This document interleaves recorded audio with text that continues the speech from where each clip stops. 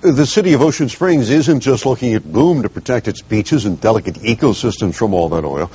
Mayor Connie Moran says the city plans to put down a material that is yet to be used on the coast. Crystal Allen joins us in our studio tonight to explain. Thanks, Jeff. It's called X-Tex. It's an absorbent material that will be about 5 feet wide that will be fenced around some of the beach area, marshes, and bayous in the city. Mayor Connie Moran says the city sees this product as a great first-line defense against the oil should it come that way. Serene and pristine, this delicate marsh area, as well as bayous and the beach in Ocean Springs, will soon have a new line of defense protecting it from the oil. We came across this product called X-Tex. It is a recycled fabric that would be attached to T-bar and chicken wire. The absorbent material is like silt fencing. It feels like wool and will be about 5 feet wide.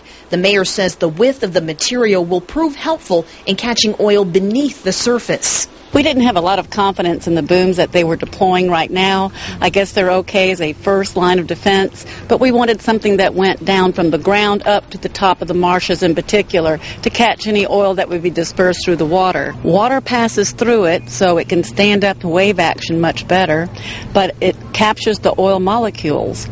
And it can actually be removed and about 80% of the oil recycled and used again. DMR has approved 1 mile of the material to be put along places like this marsh area at the foot of Washington Avenue. Area, and it goes beneath the road and back out into the Sound. So this is a tidally influenced marsh.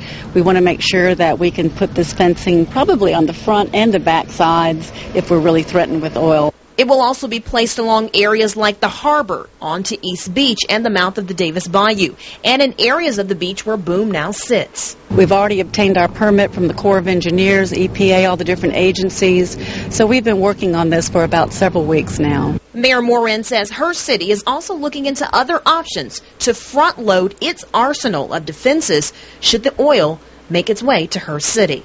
We're also looking at some microbe products that could actually eat the oil or spray onto the marshes if oil does indeed infiltrate the marshes. So we're already one step ahead. And the mayor says she hopes to get that material installed sometime this week, most likely Thursday.